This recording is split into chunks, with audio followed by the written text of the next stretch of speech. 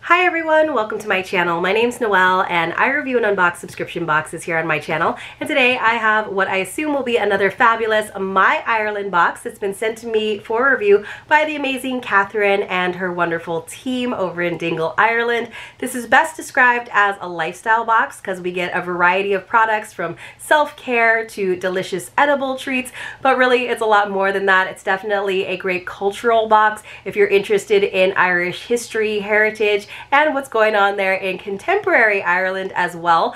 Catherine puts together a beautiful booklet every single month that tells us all about what's going on in her world and also gives us some insight into why she's selected the different makers that are featured in the box. We get recipes, we get poems, we get books. It is really just very delightful. And they also have a really active Facebook group that I know a lot of people love being a part of. They have great customer service and I've just really enjoyed all of the themes that she has covered over the past couple of years that I've been reviewing this box. The box itself is just $49.95 per month and the shipping to the US is $15.50. So it's a little bit on the pricier side, but when you consider how expensive shipping is, especially international shipping, I do think you're getting a great deal. And I know a lot of people have a connection to Ireland or Irish heritage, so they really love getting this as a box to enjoy as a family. I do have a code for you. It's MAUI, M-A-U-I, and that'll save you $5. But definitely if you're thinking of subscribing or getting this as a gift, poke around on the website because she's always got all kinds of great deals going on where you can get free items or better discounts. So by all means, let her know that you found the box on my channel, but definitely get the deal that works the best for you. Let's go ahead and get into it though, because this box feels heavy. Sometimes we'll just get maybe 3 items. Sometimes we get 7 items. It just depends on that particular month, but I do think the value is for the most part always there. So it all comes wrapped up in some green tissue paper, very lime green tissue paper with a little My Ireland box sticker, but then I usually have to kind of root around in there because I have to find the booklet that does have all of that lovely information from Catherine, which started out as a double-sided letter and now I think sometimes it's like a 30-page booklet, and that's usually where our recipe is hiding as well. Wow, there's a lot of stuff in this box this time around, you guys. Most of it looks pretty nestled in there with tissue paper, but my boxes definitely have a harrowing journey every time, so bear with me as I kind of root around and find all of the items that we have to take a look at today. So the first thing I want to show you is, of course, our recipe card. And sometimes there's additional recipes that are in the booklet. This time it is for old school Irish marmalade yogurt tea cake. That looks delicious. I don't know that I have the patience to make it, but maybe I do. Actually, it doesn't look that hard, and I'm very excited because I finally got a kitchen scale and they always do all of their measurements in weights, so now maybe I'll be able to actually be a little bit more accurate when I'm doing things. So that actually looks really good. I do love marmalade, so happy to receive that. Well, also there was a mailer bag that the box came in and we got this extra Go Wild magazine. It says Irish and Proud, so always fun to get an extra like glossy magazine. It just makes me have that wanderlust though and want to go back to Ireland, which I visited now I think it was like 5 or 6 years ago, so I'm overdue for another trip to the Emerald Isle because there is so much to see there. All right, so this is our Thanksgiving at the Irish Castle November box. Look at that beautiful castle with that lake there. I love that. This is a really thick booklet. There's a lot of pages to this one, so I won't go through and, ooh, there's extra recipes for a scrumptious scone recipe. Let's see. Irish barm brack, a ginger cake recipe, and then of course Catherine's lengthy letter, but it looks like there's a lot of items this time around. Ooh, a trip to a castle in Killarney, lots of beautiful images to kind of look at. Now I've gotten to the makers section. That's what I'm going to focus on, you guys, because we have a lot to go through today. And I do like to go ahead and read a lot so that you know the kinds of items that we get. I'm seeing some familiar makers' names, so they might be familiar to you as well if you're a subscriber, if you've been following this box along on my channel. So let's see if I can find the first one. So yes, we have a Cleves chocolate bar and pouch of chocolate caramels. I love chocolate caramels. I am so excited about this one. So we got this whole bag of caramels and an orange crisp bar. super excited about any chocolate that they then send us. Basically, all of the treats that Catherine ever sends us are amazing. It says, I love chocolate caramels and have wanted to send a bag to you for a while now. I'm delighted that Leo could make them for me this time. I asked him for one of his special Cleves bars for you also. He is such a pleasure to work with as he is so passionate about his chocolate and bringing back all of the old-time treats that were absent for decades. He's on a mission to bring them all to us again. Our members love his chocolate, as do we. Leo Cummins' business is called Hazelbrook Confectionery and is based in Newbridge, County Kildare. As I said above, I love his great plan to revive old Irish candy brands and bring some nostalgia back to the market. There is an advantage in reviving these brands because they already come with a distinct history with tried and tested product recipes which have a record of pleasing people. There are still plenty of people about who have strong and happy memories of them. So I will create my own happy memories of this Hazelbrook Confectionery. So it's from the Cleves, I guess maybe that is the traditional name. Maybe Cleves is what's gone, but he's creating those recipes at Hazelbrook Confectionery. Cool. All right. Ooh, we got a bread mix, you guys. We've gotten bread mixes before from this same company, which, you know, I actually wrote to them. I emailed them separately the last time because I had a question about the ingredients, if it was like an either or situation, and they were kind enough to get back to me. Like that is how amazing these companies are. So this is from Wild Fuchsia Bakehouse. This is an Irish wheaten bread mix. So simple, wholesome, tasty brown bread. So sounds like something to add to your delicious meal, and it's really easy. So our baking instructions, I'm trying to see what else I have to add to it. I think I just have to get milk and a medium egg or buttermilk and an egg. So I think that was like the same question that I had for them before. So this is Sean from Wild Fuchsia Bakehouse, located in the seaside town of Dunfanaghy, County Donegal. So it says, Sean's bread and scone mixes first grabbed my attention when I read that she had said, my childhood memories are a mixture of smells and tastes from the delicious home baking made by my granny, great aunt, and mother. My mother is now known by her grandkids as Granny Bun. When you bake, the house is filled with glorious smells and you end up with something delicious at the end of it. We call cupcakes and the like buns. If I bring my kids to the local bakery here in Dingle, Courtney's, I say, shall we go and get a bun? Sean has a few nice recipes on the blog section of her website, Wild Fuchsia, it's .ie, and it says, many of you have been calling for another bread mix, and this one in particular you love, so here it is again, adding a nice touch of Irish to your dining this November. What a treat to serve up for those celebrating Thanksgiving and for the November dining of all our members, of course. The whiskey marmalade is there to add some pizzazz to this bake. All right, I'm gonna have to find that next because that sounds amazing.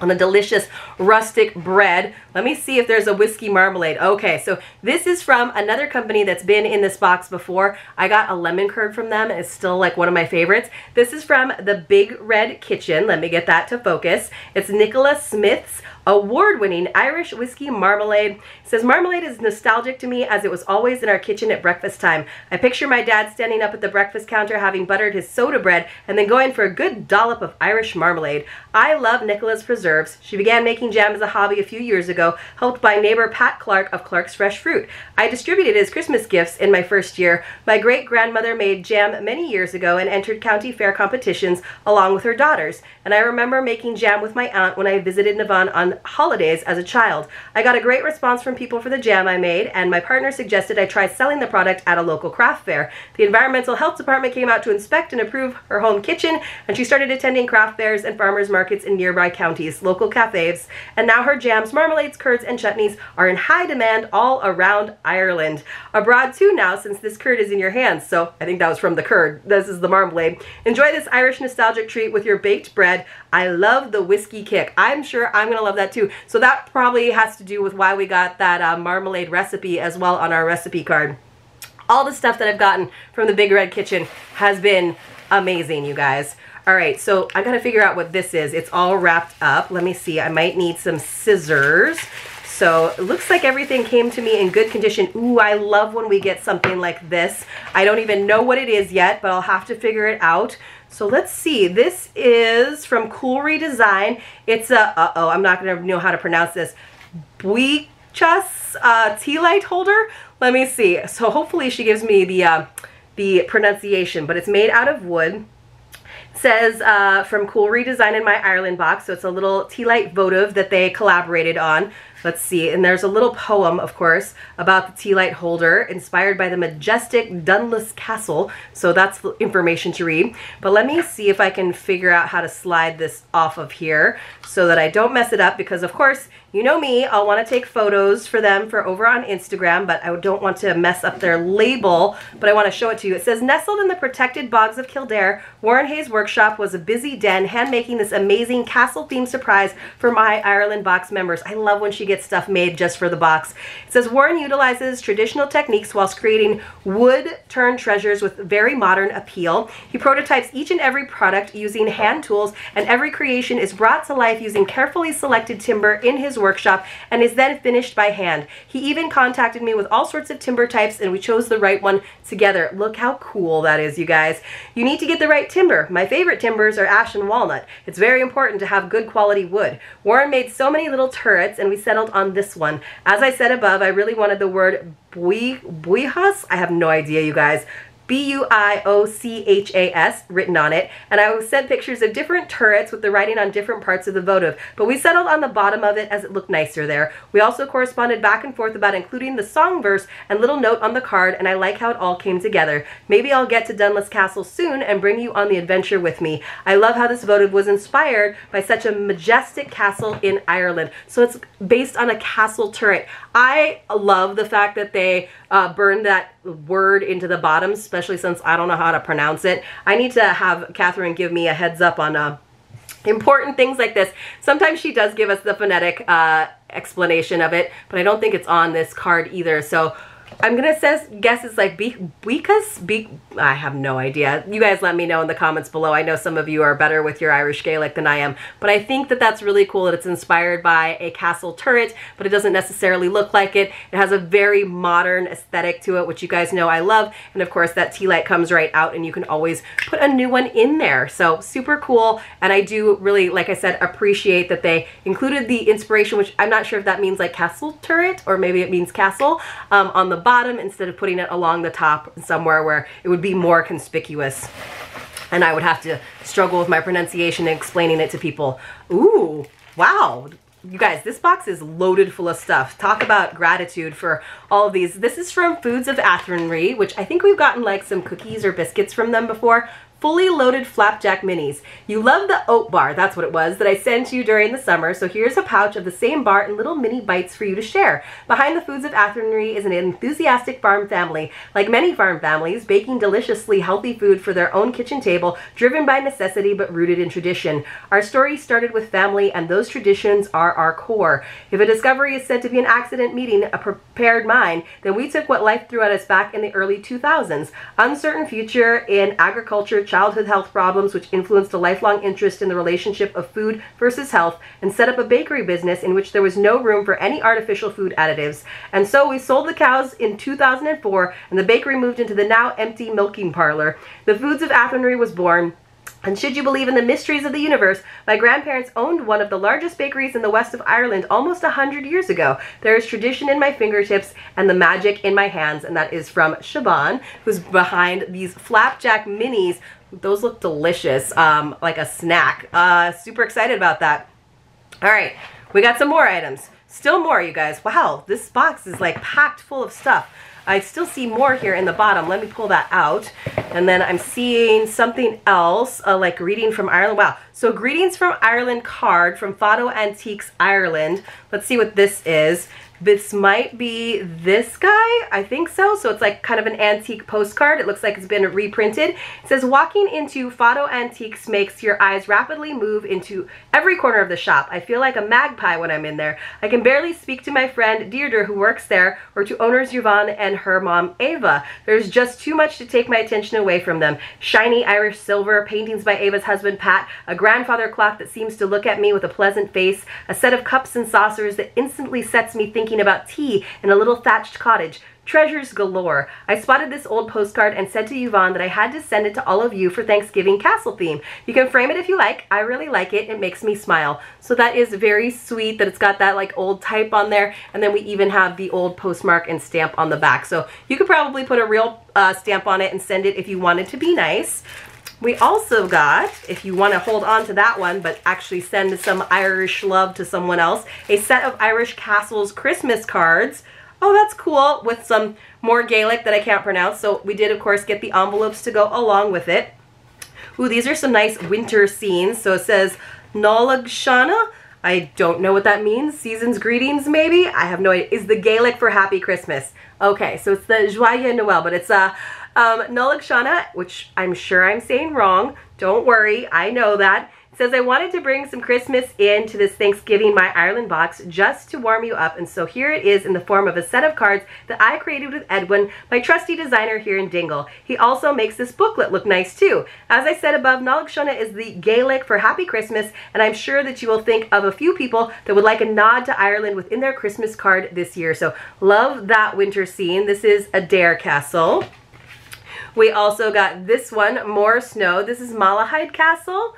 And then finally, ooh, this one is very pretty with the green. This is Ross Castle in Killarney in Kerry, Ireland. But the vibrant colors on that one are really, really stunning. So 3 lovely holiday greeting cards for the Irish folks in your list, in your hopefully nice list.